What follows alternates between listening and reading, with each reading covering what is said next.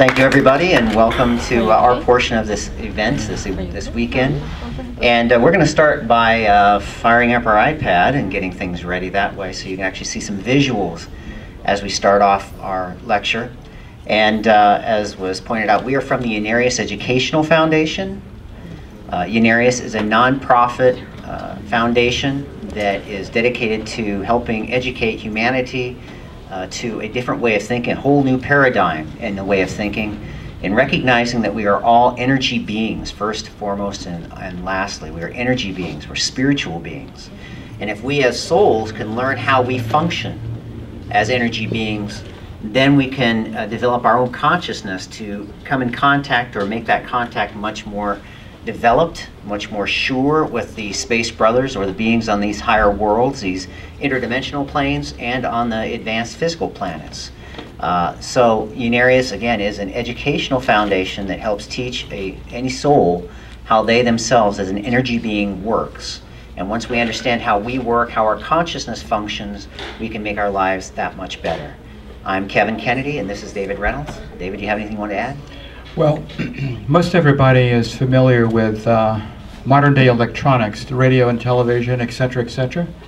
Well, those principles that allow modern day electronics to function, we function in the exact same way.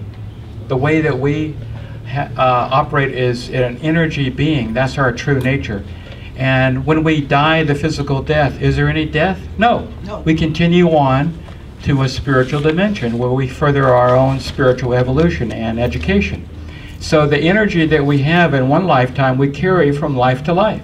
So if you have cancer or whatever debilitating incurable disease you have in one lifetime, the best results is if you go to the source of whatever the karmic situation is, the negative energy you put into your energy body, and therefore when you deal with it with your consciousness, with your proper understanding, this is what Unarius teaches. You can cancel that energy out and you can be healed of the cancer or whatever you want to be healed of. And the karma that we carry from life to life is not permanent. We can cancel that energy out. Again, the same principles that allow radio and television to work, they are applicable directly to us. So Unarius is not only explaining how the universe works, it also is person-centered. We apply these energy principles to ourselves, but right now this focuses on opening a new cosmic window using Tesla technology.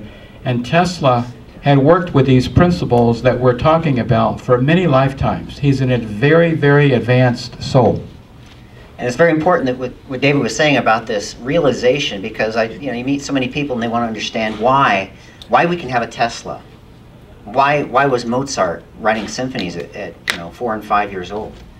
Why was Einstein able to have these awarenesses and these cosmic consciousness raising understandings of life when there's a bunch more people on this planet, and why weren't we able to do that? Well, when you understand that each one of us is the result of what we have done through many, many lifetimes, then you begin to realize that it wasn't that God looked down and said, okay, Mozart, you're going to be able to write symphonies, and this person over here, well, you're not going to be able to do anything, and that person over there, you're just going to remain crippled the rest of your life. It's not that way at all. Each one of us has built up through this evolutionary process over many, many lifetimes, all the things that make up who we are today. And if we understand that, then we can realize that Mozart could write symphonies at 4, not because he was blessed by God, but because he developed that over many, many lifetimes. And it was second nature for him to sit down and begin to do these things, just like breathing was to you and I at 4 years old. You didn't even think about it. So our talk today, as David stated, is about Tesla technology, opening a cosmic window, inventing Earth's positive fusional foundation. It's centered in San Diego, California, actually a place called El Cajon, California. It's a little suburb east county of San Diego Central.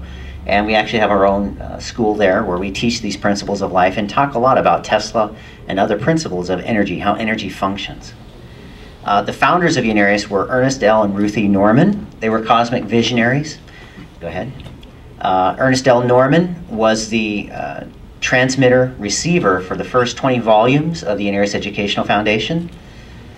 And this is Ernest Norman's, or the Unarius Academy of Science, or the Unarius Educational Foundation. This is the core textbook that was transmitted by the overself, the higher self of Ernest Norman.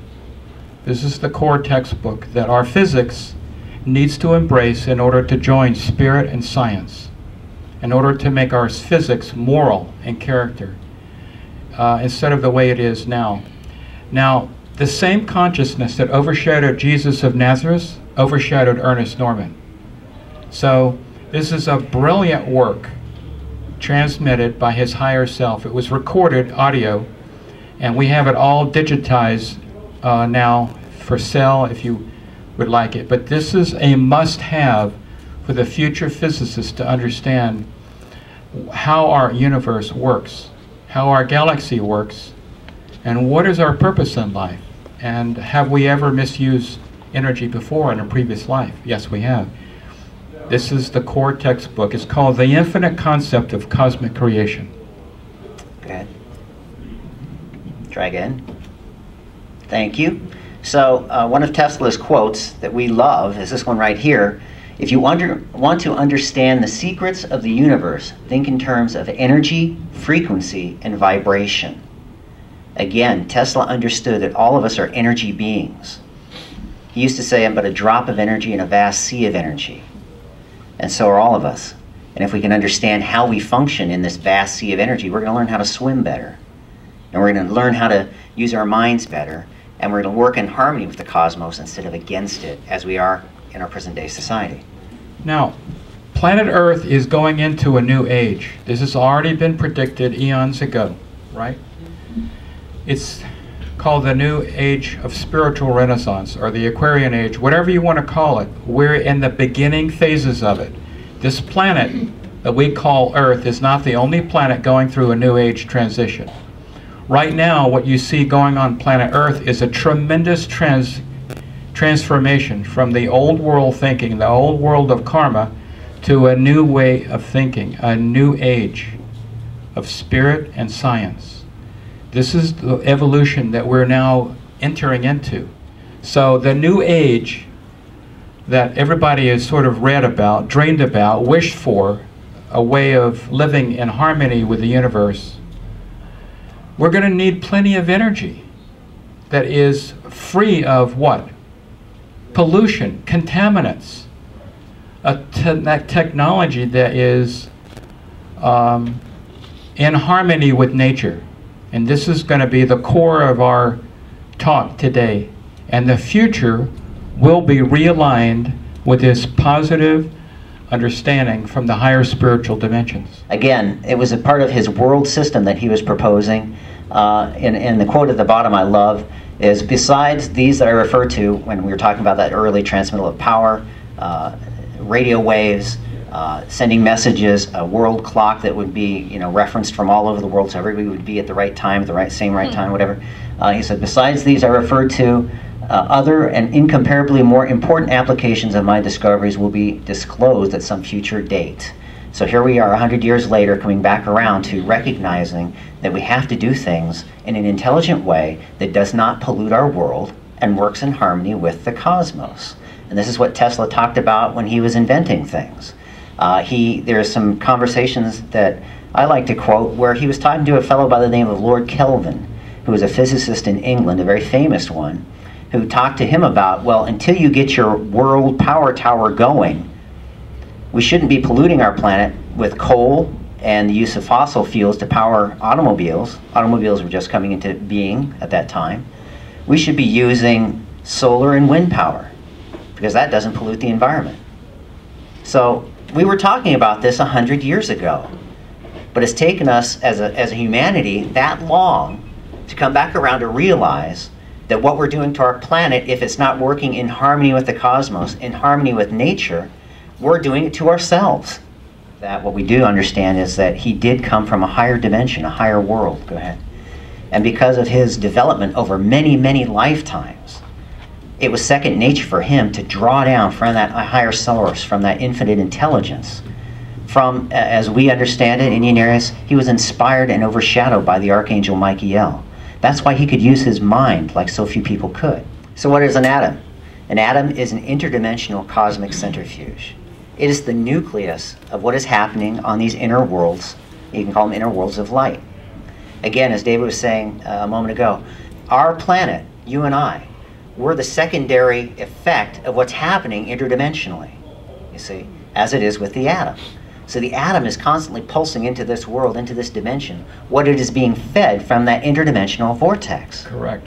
You see, it's coming down. Imagine how it is stepped down from the sixth, fifth, fourth, and then into the third dimension, carrying that information from that higher source into this world, into this dimension, from these inner worlds of light, you see, and expressing out into this plane. Now, and you and I are the same way.